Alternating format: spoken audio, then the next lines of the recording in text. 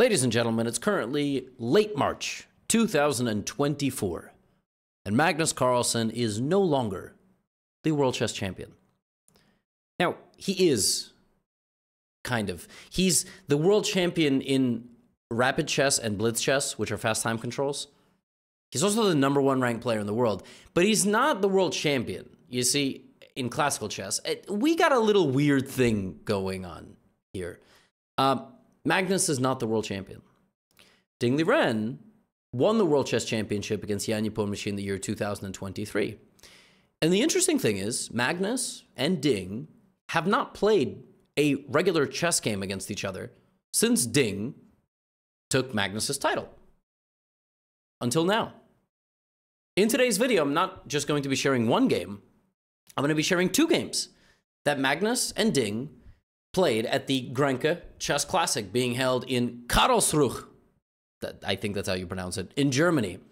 And also, for being such amazing people and clicking on this video, I'm going to include another bonus game. So you didn't know that, but now you clicked, and then here you are.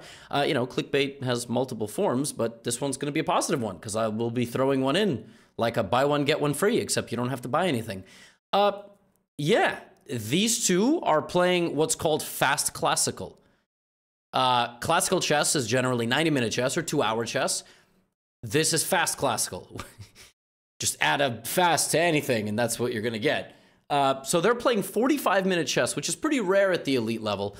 And they played two games against each other, and I'm going to show them to you. Magnus opens up with the revenge tour against Ding Liren by playing the move d4. I mean, Ding has his title. It must be really weird for these two to be sitting across each other, and Ding's like, I'm the world champ now because you didn't play. And Magnus is like, but I'm... You know what's funny?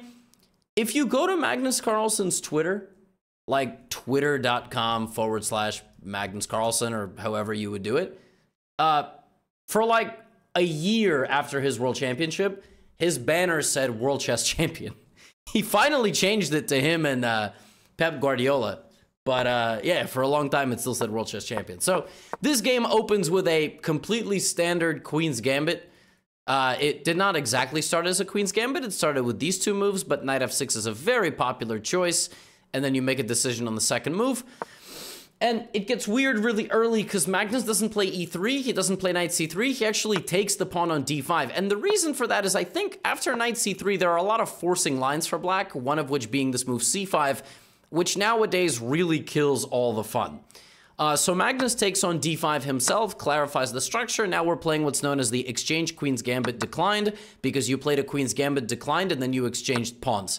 Chess is not really rocket science or particularly all that difficult. We have Knight c3 and now Bishop f4. So not Bishop to g5. Generally, this is the more active square for the bishop because it pins the knight to the queen, but both guys move their bishops out.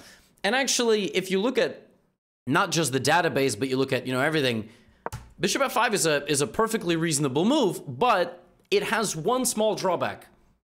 It's very, very, very minuscule, but this is the way Magnus Carlsen plays chess. Frequently by moves 7 and 8, he has taken both players out of their comfort zone. He's taken both players out of known theory. He doesn't play the main lines. And he does that on purpose. He does that to hit people with moves like Knight to h4. You'll notice he's above 45 minutes. That's not because he's a Time Lord hacker or Doctor Strange.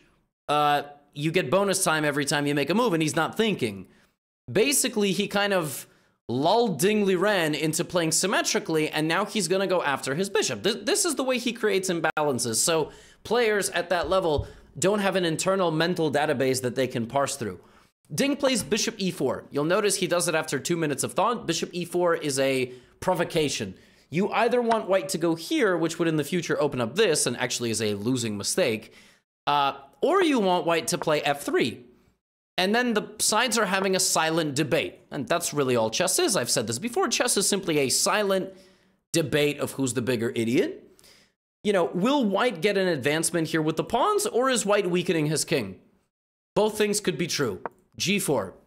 Right, now both guys have started thinking. Ding plays Bishop e7 and Magnus takes. He did in fact secure the bishop.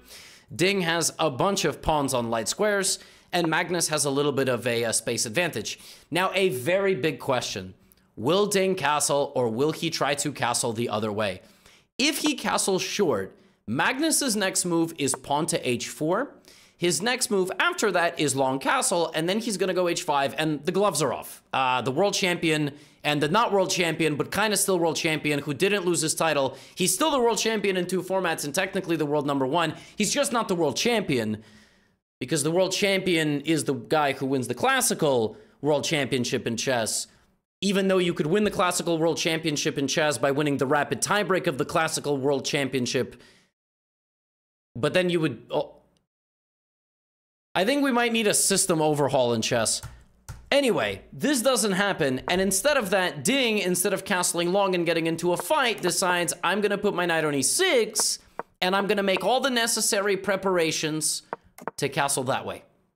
I'm gonna castle on the same side as Magnus so that we do not attack each other on opposite flanks. That was expertly done by Ding. I mean, honestly, his position was kind of passive and not massive. He rotates the knight to the middle, he tries to trade again, and this would just simply be bad for white. I mean, you're just allowing black to activate pieces. So Magnus goes bishop e1, and both guys castle. Now, Magnus still plays h4 because, well, actually the pawn was attacked 3 times, and there it's not. And now king b8. And now it's a really big question of, like, what is white gonna do? Well, he plays rook g1, okay?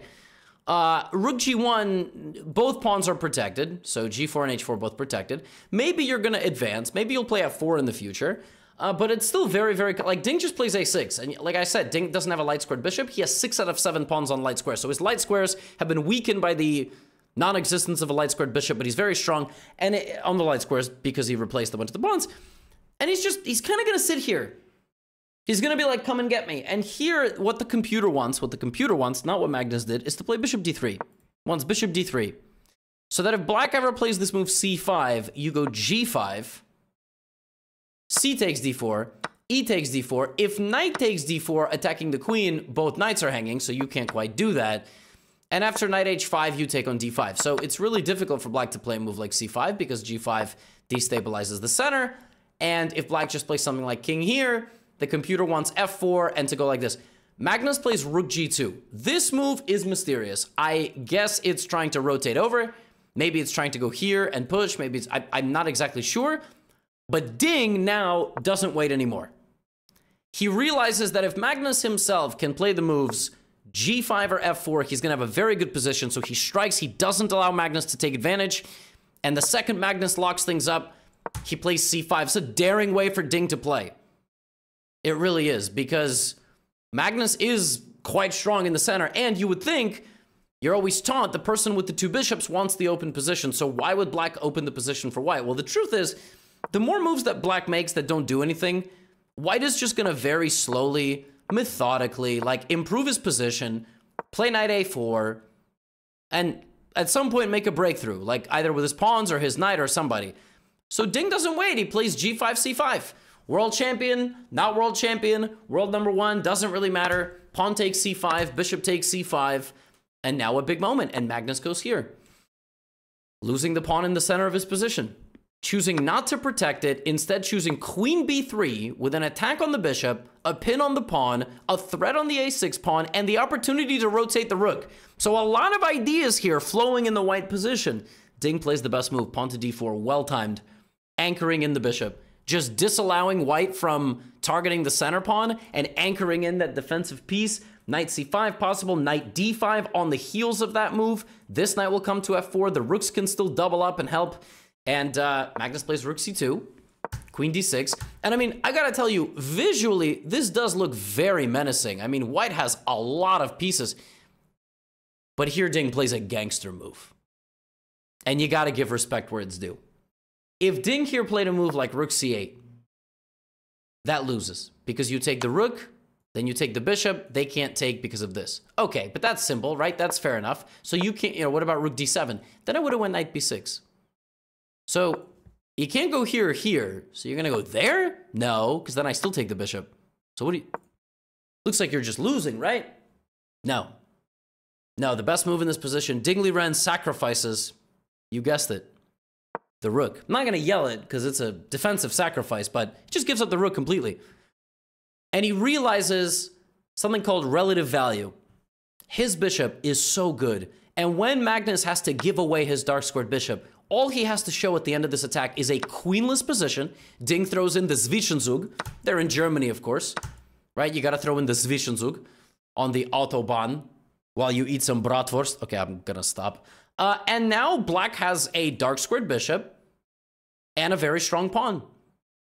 He has 6 pawns. And Magnus does have a very active position, but black is so strong on these dark squares. You can't break through. In a position with no pawn mobility, which white does not have, he's not going to be doing very well.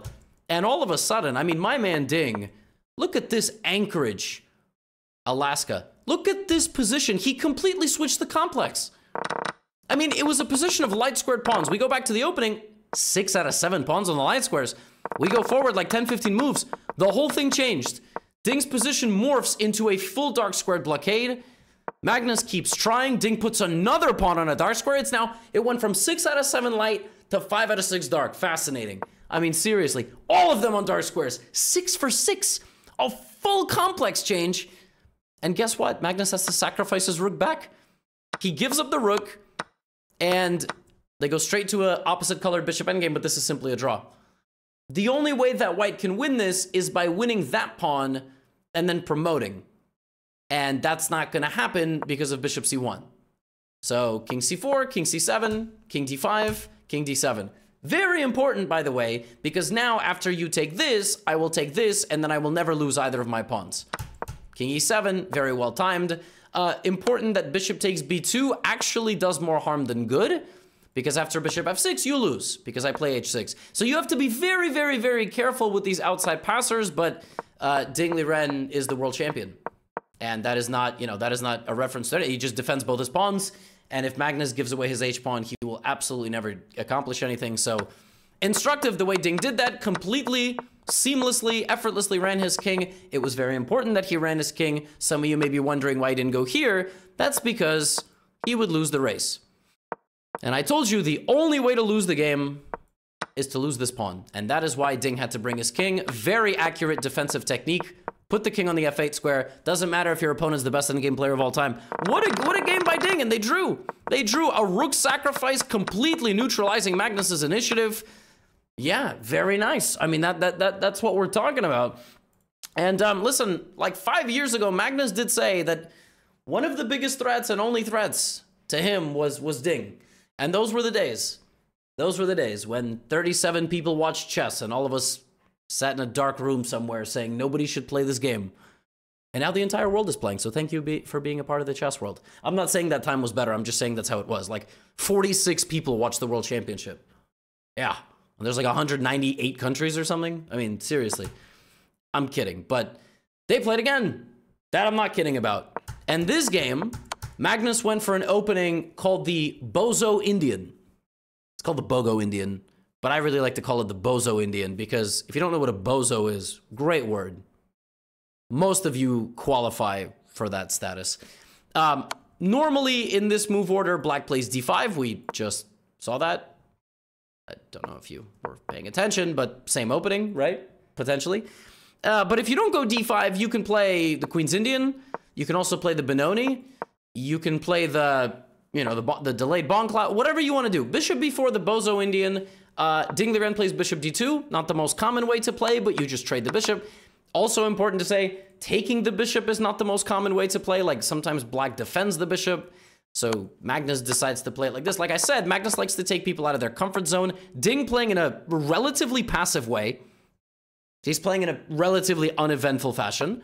And we have another exchange, queen's pawn, and probably Ding expected ed, knight c3, c5 maybe by Magnus, and putting the knights, and this is a very standard position. Magnus doesn't do that. C takes d5, he takes with the knight. That's interesting. So he wants the bishop open. He wants to move the knight out of the way, and then he wants the bishop to open up, because if he took with the pawn, he wouldn't have been able to get that.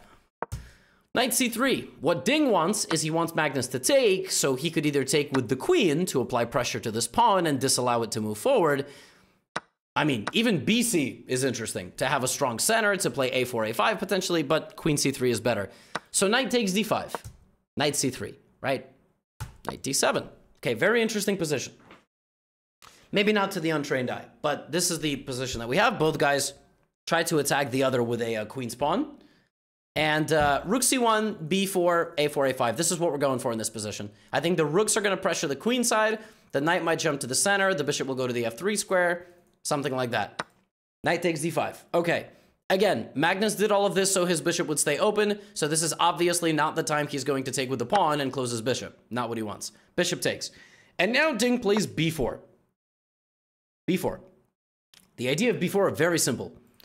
Ding has 3 pawns on the queen side. Magnus also has 3 pawns on the queen side. So what he's going to do is he's going to play b5. And that is going to control the entire queen side. And basically then you will play a5. And these 2 pawns will make a lot of problems for black. Rook c1 with pressure, a6 with potential endgame problems. Then you will try to get a knight in there, or like somewhere here and win the game. So b4, Magnus has to do something right now. He plays a5. And Magnus doesn't do that lightly. He doesn't really like to push pawns. He allows this, but one of his pawns gets out, right? So this pawn is now under control. Magnus, I got to get rid of that right away. He plays rook c8 and c5. Right away, he deals with the problem. He really didn't like that. Ding takes en passant because it's forced. Rook takes c6. Rook c6. Bishop c6. Now it's a 1-on-2. And really the question is, who's got the weaker pawns, right? 2-on-1 you would think is an advantage because if you simplify it, you'll promote. But, I mean, we're far from that, okay? Rook c1, and now Magnus plays queen a8, going to the other side of the board.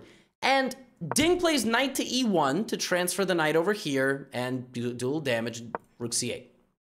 Now, here the game could proceed for a little while. I mean, Ding could continue to ask questions and things like that, but this was the 9th round out of 10 in this tournament, and I think Ding lost the previous game. So I think he kind of wanted a mental reset, so he offered an exchange. And that's going to get the bishops off the board. That's going to get the rooks off the board. And all in all, it will probably kill the winning chances. It happens. Bishop takes, knight takes. Both guys make sure not to get back rank checkmated, showing the audience that it's good to, play like this. We have rook c6, but the game still finds a way to get spicy because Magnus doesn't want it to end. Magnus doesn't want it to end like that. For example, okay, let me just kind of very, basic show you. Like, these pawns become very meaningful in the endgame. If you're not careful and you allow b4, you could be in for some serious trouble. I guess there is knight c3 here, so let's say king e1. But you gotta be a little careful. So queen e7, f6, and now Ding's knight goes for a little walk, but Magnus gets in and is targeting a lot of things. He's literally eyeing 5 things at the same time. Knight c6. A pawn near Ding's king has fallen. Queen e8. Another pawn near Ding's king has fallen. But is Ding checkmating Magnus? What is going on over there? Queen g8 is mate. The game is over. Queen f4. A well-timed calculation. A smart calculation. And the point is that if you play king g1 in this position, I'm going to take this. And then what I'm going to do is I'm going to give you checks until the end of time. I'm going to play queen a1. I can take on a2. You're going to go over here. I'm going to give you this check. So by the time you're done, you're down a bunch of these pawns. And I got to keep checking you because the second I don't, it's like mate. You're going to lose. So king h1 and the players shuffle. This one, unfortunately, not a whole lot going on. In this one, though, a tense battle for quite a long time and one that ultimately ends in... a draw as well. So one tough fight, one a little bit boring, such as top level chess.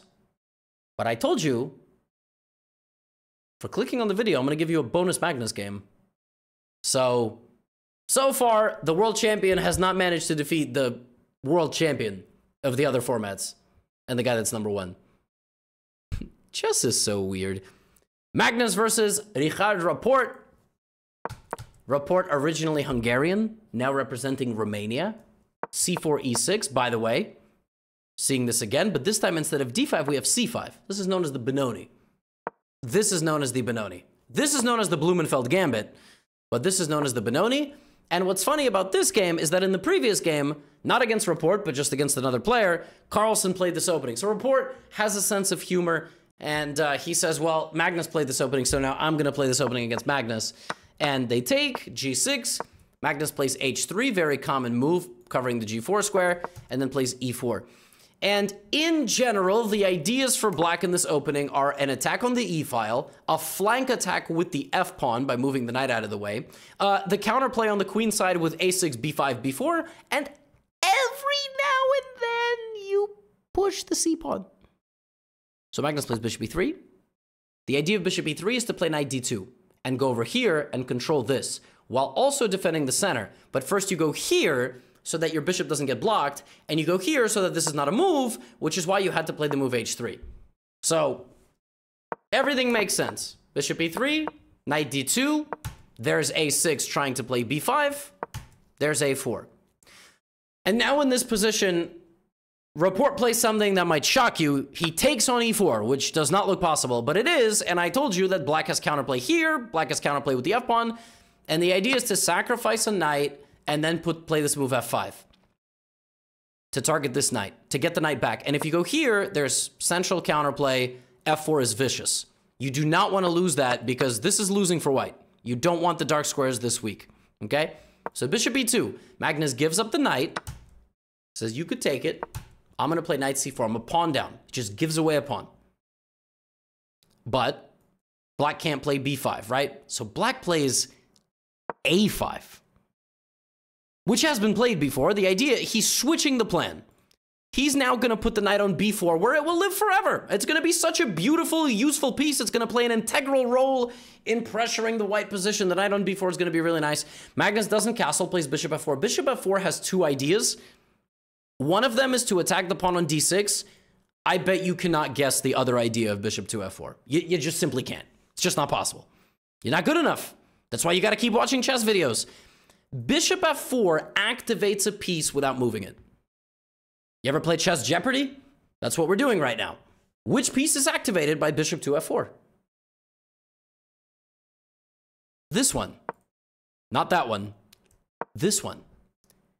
Rook a3, rook g3. Through the e3 square. So you open up the Schlagbaum, also a German word, and the rook is going to g3. I think it's a German word. Knight a6, castles, and as you can see, Magnus has very bad intentions for the black position. This rook is playing zero role in the game on a1, and over here, I mean, my God, it is useful. I mean, my goodness, that is a beautiful maneuver. And he's still doing this a pawn down, but black's pawns are hardly felt. I mean, black's pawns are no different than bricks in the wall. Shout out to Pink Floyd. Like, there is nothing here. But you know, you're going to play rook a7, just like he did.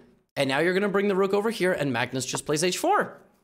Wait, what? Isn't that just the free pawn? No, it's not. First of all, there is this, which the queen used to protect. Second of all, bishop g5 almost traps the queen. There is this move, and then it's chaos, but no. Rapport plays rook f7. Magnus plays bishop g5. And here he does something which shocked me. He traded an attacking piece.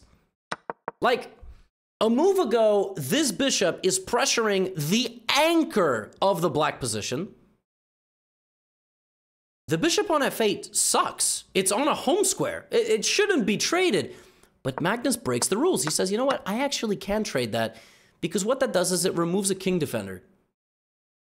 And now h5. Who's going to guard the pawn? Not to mention the fact this pawn no longer has a guard. Not to mention the fact that when the queen went there, b6 lost the guard. Super low key, but let's not forget about that. Bishop f5, and now again, a move that removes a defensive piece. Bishop takes, rook g7. Okay, Rapport is defending himself, but guess what? Rapport has too many weaknesses. The e4 pawn is a weakness for the whole game. The b6 pawn is completely weak. d6 falling would lose the game for black because the pawn would walk through. And the king side is weak. The king is weak generally. These are tangibly weak. And now g takes h5. And that move was the one that black's position fell apart, but it was already very, very bad. Taking the bishop was the very bad mistake. Rapport should have went g5, apparently, trying to seal the position a little bit. Tough move to play. Very ugly. Not very positional. So, rook g4, and Magnus just gets that. And he loses both rooks for the queen. but that's it. D6 falls, and Report's gonna win the pawn on D5. But look at this. Look at that. Look at that move. That is so vicious. Do you get it? The knight is completely on its own. But queen to e8 is literally mate. It's just mate. Somehow the king, his rooks are like not protecting him at all in the right way. And this is a huge threat. And this is a huge threat. You can't stop both. H6, queen e6. You say, wait a minute. And by the way, that means that Report resigned in this position. You say, why'd he resign? That's protected. I don't understand. Well, after king h7, the knight's going to come alive again. It's going to go right here. And it's threatening the rook. Queen's trying to get in there. Knight's trying to get... You can't defend everything. You go rook a7. I play knight f6 and I win the rook. You go rook g6. I play queen f7. It's going to get even worse. What a game from Magnus. And can I just draw your attention to this guy? On the 20th... On the 17th move of the game, the knight went there. Can I tell you something else? On the 14th move of the game, this was move 14, Report went a5. His mind was made up. His knight was going to b4. He was going to transfer the horse to the b4 square. He locked the position, and that's what he went for. And he resigned the game on move 32. 18 moves later, the knight did literally nothing. And it's very impressive. And actually, Magnus gave an interview after this game and literally said, in the Benoni, in this opening, it is quite frequent that the black knight wanders over there to that side of the board. Sometimes it's very useful. Sometimes you can put the knight on d3. Like, for example, in this position, maybe you could try to get the knight over here. But frequently, it gets lost in the position. And that fascinated me. That might not fascinate some of you because you might be a little bit beginner at chess, or you're young, so you're not, you're like 13, so you're watching this like, I don't care about the subtle detail. But that is so crazy that in certain structures, Magnus can just know that that knight will just not be useful. Imagine just having that knowledge of chess, just in this type of a position, that knight just isn't useful. Fascinating. Anyway, Magnus and Ding made 2 draws. Magnus is currently leading the Grenka Chess Classic, and I will probably cover the last couple of days of it. And if you're watching this in March of 2024, the candidates begin in 5 days. So, candidates tournament to determine who will play against Ding Liren, the current defending World Chess Champion, in a match later this year. That's all I have for you today. Get out of here.